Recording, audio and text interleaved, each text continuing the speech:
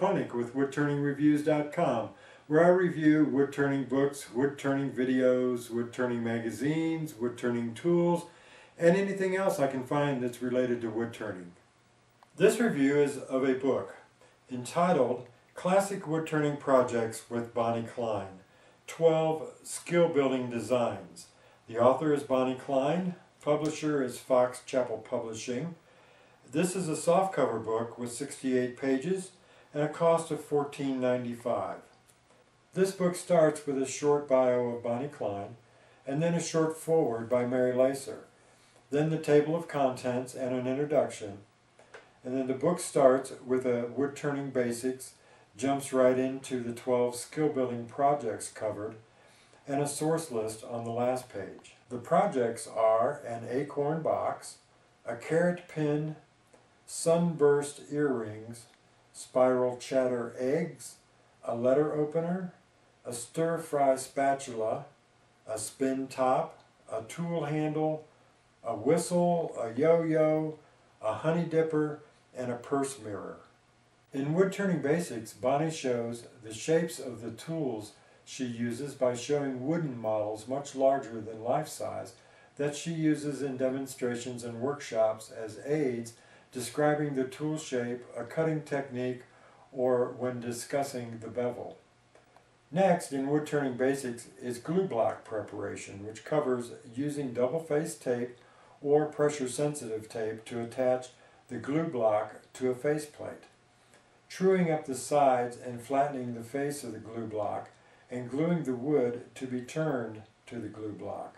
Next is burned lines. This shows how to use burned lines as a simple detail that can be used to set off chatter work or to accent colored areas.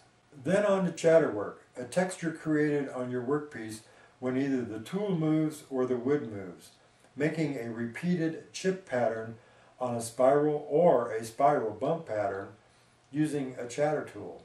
This section explains how to use the chatter tool to make chatter work on face grain and on side grain.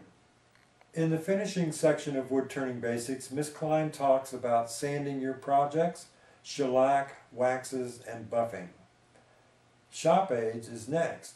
Here Ms. Klein shows and describes how to make a depth gauge, a sanding disc using MDF and a faceplate, bandsaw V-blocks covered with an anti-slip material. The final section in Woodturning Basics is a list of 17 safety tips. Then it's on to the 12 skill building projects. Each project has a brief comment about the project, a material list, along with a list of tools and supplies needed to complete the project. Each project also has a number of pictures showing how to do each step needed to complete each project. The last page of this book is a source list of suppliers for woodturning, woodturning organizations, and miscellaneous suppliers, and a list of some other woodturning books from the publisher of this book. Okay, final thoughts. This is a book I've looked at many times but never bought, but after getting it, I'm wondering why I didn't get it sooner. I'm thinking this is a book that should come with every new lathe. Because all the projects in this book are either made using a faceplate and a glue block or turned between centers, it is the perfect book for anyone who has just bought a lathe and wants to get started turning before spending the money on a chuck and extra jaws for that chuck. This book is also a very good book for the experienced turner that would like some new ideas for turning some useful items. I had a bunch of fun making the projects in this book. I haven't made all the projects yet, but the ones I have made were a lot of fun. With the pictures and the description of what to do below each picture, made each project very quick and very simple, and definitely a lot of fun. The section on chatter work really helped me a lot. I've had a chatter tool for quite some time, but never really had much luck using it. In this section, Ms. Klein shows where to place the tool and what speed to run the lathe. However, I still need a lot of practice with my chatter tool. I also like the use of the words 12 skill building designs. Ms. Klein shows how to make a project that once you've made that project, you are able to make the same project with your own design. I'll show some variations to some of the projects in this book. Okay, it's on to show and tell. As you can see, there's some spinning tops there that were made out of the lessons from this book. And it also gave me some lesson on chatter work. I don't know that we're really going to be able to see the chatter work that well. I think maybe we can. And the coloring. And you can see a bit of the chatter work on the bottom of that. That came out pretty well, I think. And here's one that I didn't color, that the chatter work is not very visible on the top of it, but I think on the bottom it's pretty visible, and you can see what kind of patterns that you can come up with. As from my understanding on the chatter work, the patterns are never repeatable. So I made some of the tops. I made this this little box, the acorn box. My proportions are not totally correct. However, you can see the chatter work on the top, and then the little bit of chatter work on the top and the sides. And we take that off. You could maybe store a little ring or some medicine or something in there.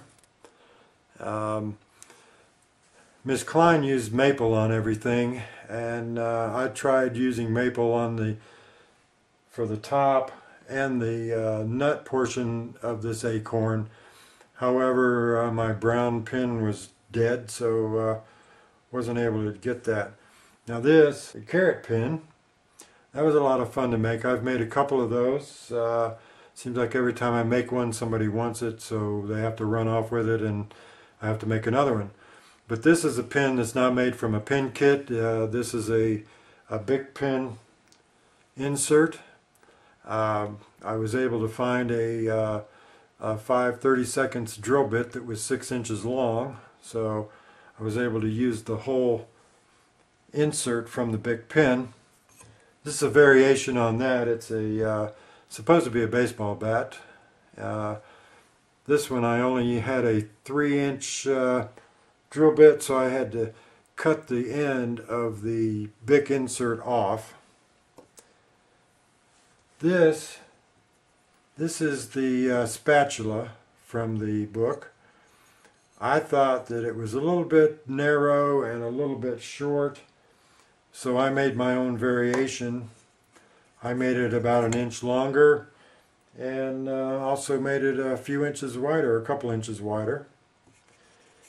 And then the fun project was the whistle. I don't know if you can see the chatter work on there or not, but this has the burned lines, and this was a real fun project to make. I made my variation of the one that was on there. This one is pretty much just like the one that's in the book, as close as I could get.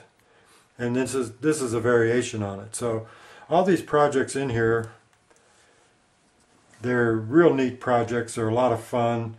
You can learn a lot of different things from this book.